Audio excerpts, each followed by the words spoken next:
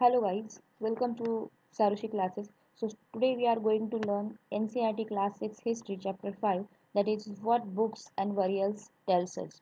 So in this chapter we are going to learn about Vedas and so many books and manuscripts and burials we have found, and with this we came to know about histories. So there are different books. These are in our Indian society. The oldest books were Rig Veda. Basically, there were four Vedas, that is Rig Veda, Sam Veda, Yajur Veda, and Atharva Veda, that gives us idea about history. But first is Rig Veda, which is the oldest one, which consists of 1000 hymns and suktas, which means well said. These were done by rishis and three gods in the old Vedic Sanskrit, and it was consist with dialogues. So these three gods were Agni, which is a god of fire, and Indra, which is a warrior god, and the Soma, which is a plant from which a drink is made. Then the next Veda is Sama Veda, in which musical notes and chanting are there, and the Yajurveda. In Ayurveda, there are rituals and sacrifices were given. What type of rituals and what type of sacrifices that were done during that time were written in the Yajurveda. Then the last is Atharva Veda, where the spells and charms were mentioned. Then the division or parts of Veda. So these Vedas are divided into different parts.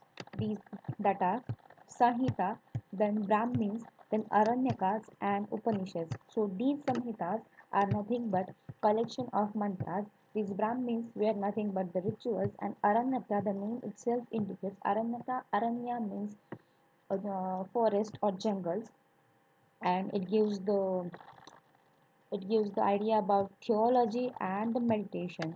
Then the Upanishads, which are nothing but the books where philosophy and the concluding parts of the parts were given, or the Vedanta was given. As the name itself indicates, Vedanta, Ved means Ved, and Anta means the end. So the end of Vedas, that is the concluding part. Then the next is what are the origins of the languages. So basically, languages are from different families. For example, Sanskrit is from Indo-European families. So there were five Indian languages which were originated from Indo-European family, and that were Assamese, Gujarati, Hindi, Kashmiri, Sindhi, and Europe. And there are six European languages which were originated from these families, that are French, German, Spanish, Greek, Italian, English. So basically what was that these languages, like Indian languages and the European language, are somewhat, there were some kind of similarities in these languages, as they are belonging to same family, that is Indo-European family, where we will find some word like matra, which is in Sanskrit, and mother in English, and ma in Hindi, are somewhat similar. Then the next is South Indian languages. These are of Dravid origin, whereas there are four languages which comes under this category, that are Tamil, Telugu, Kannada, and Malayalam. Then some of the northeastern languages are of Indo-Tibetan origin, and some other languages like Jharkhand and from geographical area from Jharkhand and central India, these were of Austro-Asiatic origin. So with this we have come to an end with this topic, that is origin of language. So next topic is people. So what kind of people were they, how these people were divided? Basically, Brahmins were the priests, and the rajas, these rajas are different from the rajas we know today. Like these rajas were not rulers, but these rajas were allowed to perform rituals, and there were no capital cities, and they were not living in palaces, or there were no armies, or no tax collection was there, and the sons not succeeds the father. So these rajas were different, and these Brahmins were also different. The four varna system, that is Brahmin, Kshatriya, Vaishya, and Shudra, were come later. So those Varna system we are going to learn in upcoming chapters. So the here Jana, that is Vish or Vaishya, were the peoples. Purujana or Bharatajana or Yajujana are some of the examples of these people. Then the Arya are nothing but the persons who composed hymns, and they used to call themselves as Aryans. And the persons who don't didn't compose the hymns, that is opponents of the Aryans, were called as Dasas or Dasu. But in later period, the women or the men uh, who were captured by someone or who were owned by someone, they became the property of someone, and they used to work as a slaves. So these slaves were different from these dasas. These dasas and dasyus were the opponent of Aryans, but in the due course they became the dasis and dasas. So the next topic is stone buildings. So there were a type of stone buildings found. These were megaliths. Mega itself indicates mega means big, and liths or lithos means stones. So the big stones to mark the burial sites. Here you can see here there were big stones used to mark the burial site. The Deccan, Northeast, Kashmir, and where the surface were underground, and these were known as cysts. And along with this, these bodies were buried in the pots, and black and red were tools, weapons, and ornaments were also found with these bodies. So here we'll talk about Inamga. It's another site where it is located on the river of God. God River is nothing but a tributary of Bhima River, which is near Pune, and where we found adult buried in the ground with the head in the north direction, with vessels of the food and waters, and the man buried in clay jar in courtyard of house in cross-leg position was found. In China also, writings on the animal bones were found.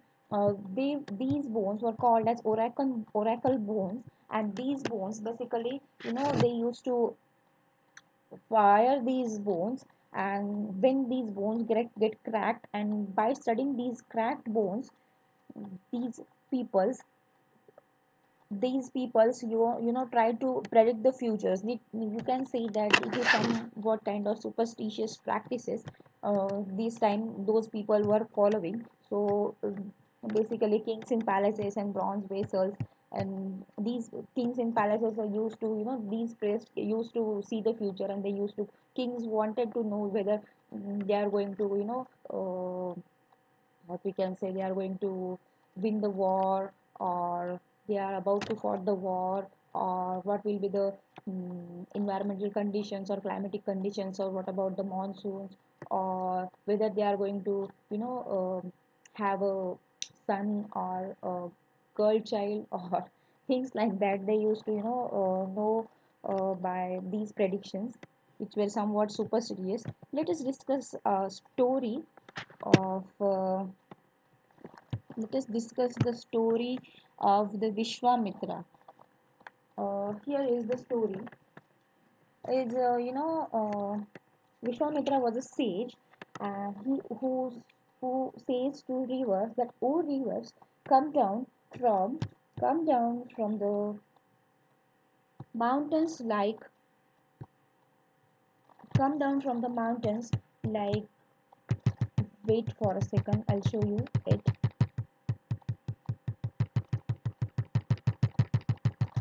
Just wait for a second, I'll show it. Here you will see. So here this Vishwamitra says to the river that, "O rivers, come down from the mountains like two swift horses, like two shining cows, and lick their calves. You move like chariots to the sea. Through the power of Indra, you are full of water and wish to unite with one another." The river says, "We, who are full of water, move along the path the gods have made for us. Once we start following, we cannot be stopped. So why do you pray to us, O sage. So Vishwamitra says, O sisters, please listen to me. The singer who has come from a distance with his chariots and carts, let your water not rise above our axles, so that we can cross safely. Then the river says, we will listen to your prayer so that you can cross safely. And the historian pointed out that these hymns was composed in the areas where these rivers flow. These also suggest that the sages lived in the society where horses and cows were valued animals. That is why the rivers are composed to the horses and the cows. So these are some of the hymns which were there mentioned in the Rig Veda. So with this we have come to an end of this chapter. Thank you for listening, and if you like this video and find a purpose behind watching it, please do like these videos, share and subscribe and spread the knowledge. Thank you.